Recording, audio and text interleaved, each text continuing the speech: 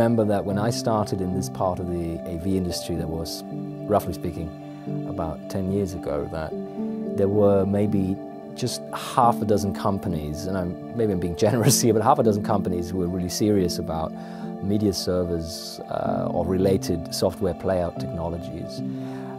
At the moment, I think we were looking at more like 30 companies, maybe even 40, with the really serious contenders, maybe looking at 20 companies now that obviously focus on slightly different aspects and slightly different markets. So you've got some of our competitors who are more oriented towards the live entertainment side of things, then some are more oriented towards the installation business as such. And the good thing is, obviously, there's a lot of pressure on everyone involved to keep innovating. The bad news I find is that there's now so many tools that, seriously, it's not a perfect situation for the end customer. In the same way that you'd say digital video editing software is out there and you have maybe half a dozen of solutions and that's it, and then a couple of more specialized versions. No matter who you're working for, who you're working with, you can always find operators for those systems. And so in a sense, there's really a lot of media server solutions out there.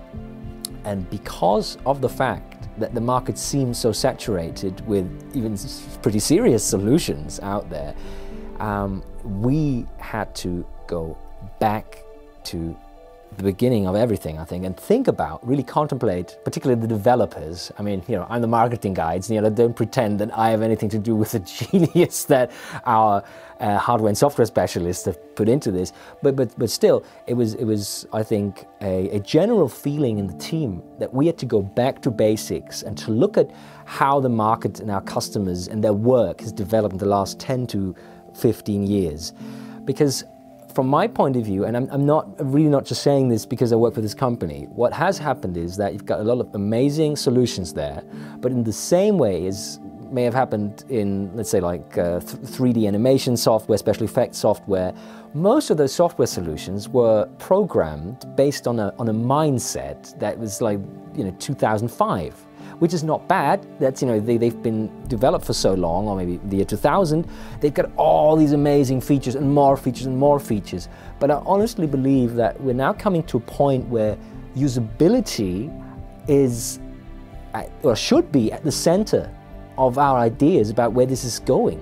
And it's not just about making things easy so it's easy. It really is so that people who use these kinds of solutions that we provide, that they can focus on their work instead of saying, well, I focused on the product I'm using to actually get my work done. And I've had a lot of conversations with other industry friends in the last couple of months, even completely unrelated to our products. And I felt that some of them echoed the exactly same ideas, that it's wonderful that we have all these, whether it's super immersive 3D sound in multiple ways, whether it's certain holographic things, whether it's you know, super 3D projection mapping, whether it's 8K beyond, whether it's 120 frames per second, 16-bit. And that's amazing, it really is. I mean, obviously, you know, we have the raw server, so, you know, we'll be the last people on earth to say that there's not a market for super high resolution, uncompressed content playout systems. But the point I'm making, or that made me think, is that do we do enough so that our customers can actually enjoy working on their projects?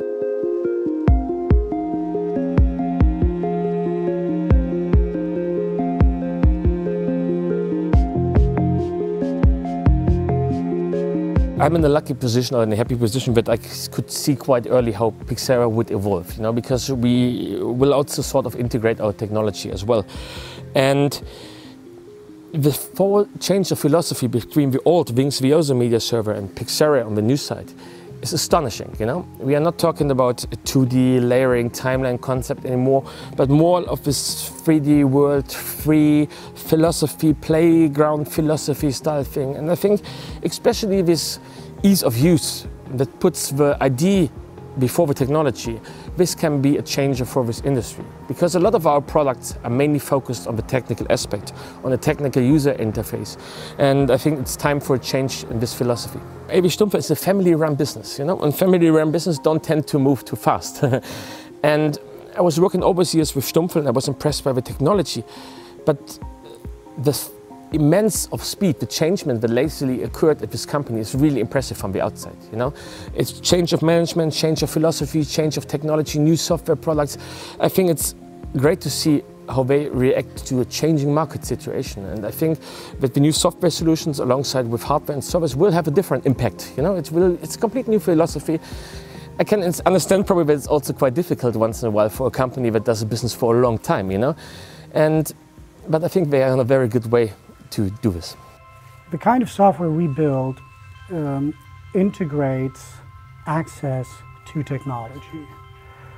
So there are a lot of individual technologies which, to have an effect on the final audience, need to work well together.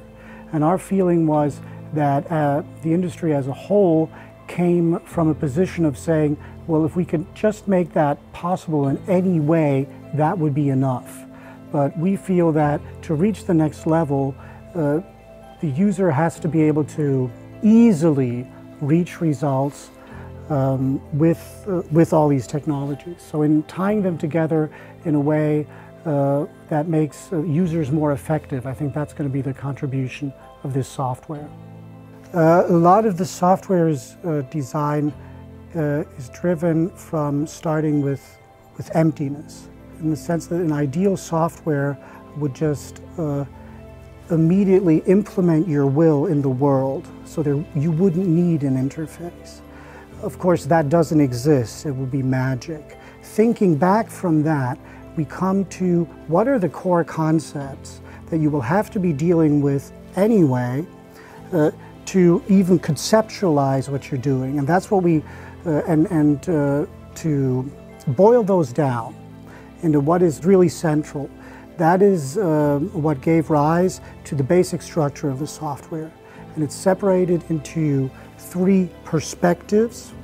They all influence the same creative space. So you're always working in one world. There's always one result. All your interactions are adding up to, but you have 3 perspectives on that creative space. And the first is what we call screens, where you decide what actually is going to receive the visualization that I want the audience to see.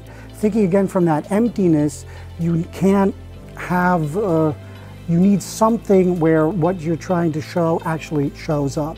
And that's what we call the first tab, the screens tab.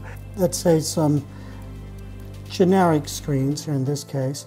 And it's almost like, okay, these are just rectangles. We're worried at some point, and this is part of a PIXERA presentation, if you start with things like this, you sometimes get the reaction if you're looking into the people you're talking to, and they're like, well, we've been working in this industry for 15 years, 20 years. Why are you just showing me an interface where I can arrange some squares? You know, are you kidding?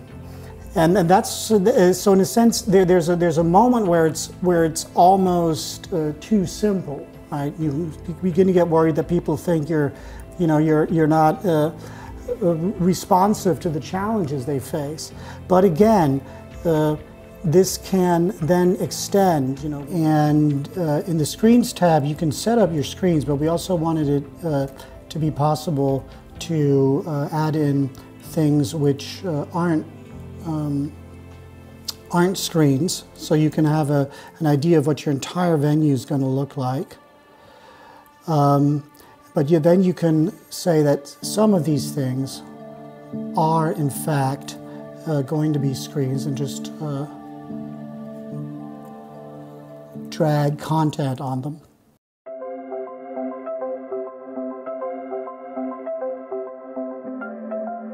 We're a total solutions provider, so we give out leasings, we distribute, we rent out equipment, and we have, I think, one of the largest stocks in Europe in AV equipment.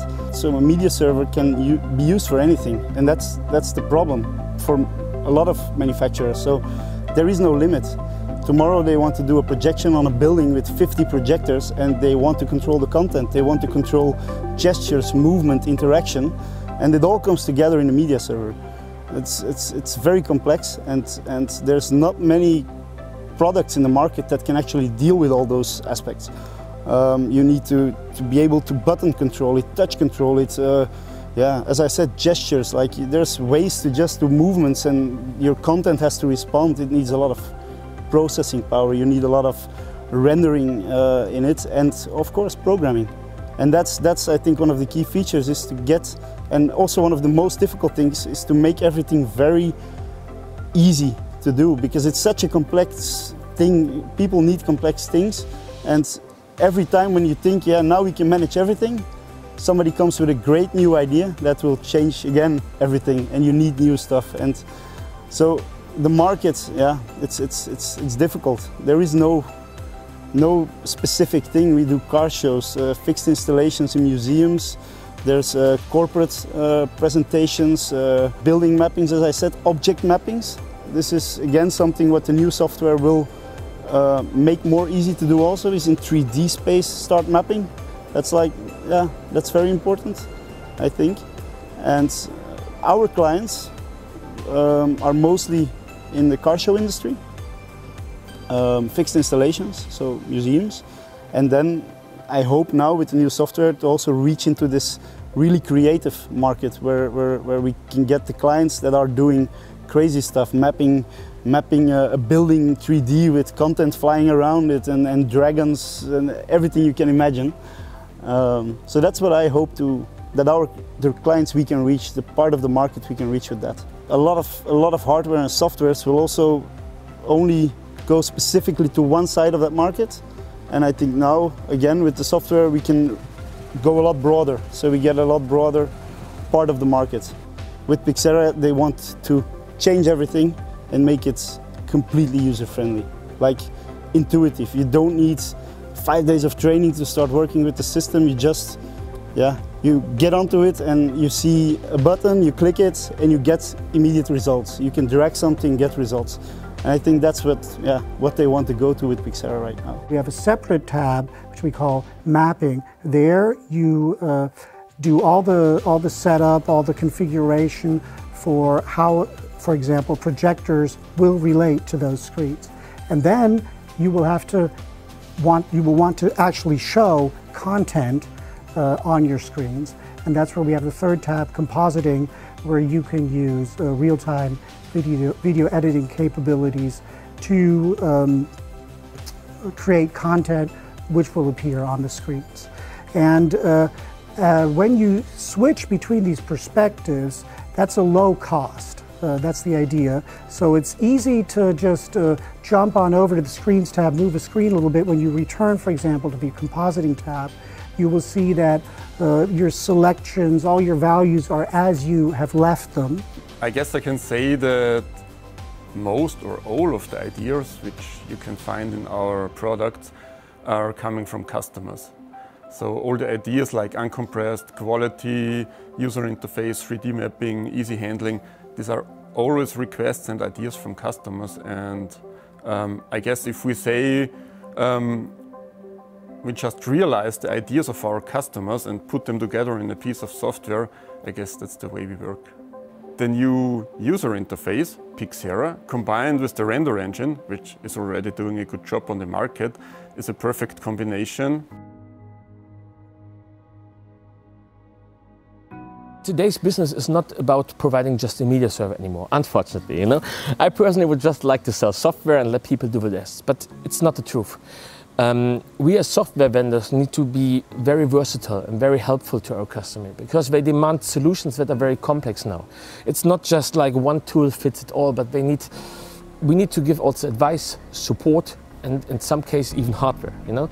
So this business is changing, and that's one of the reasons why I like to work with AV Stumpfl, because I think they always had a high dedication to the customer itself. You know, you never had the feeling that this is just purely about selling things and just purely about business.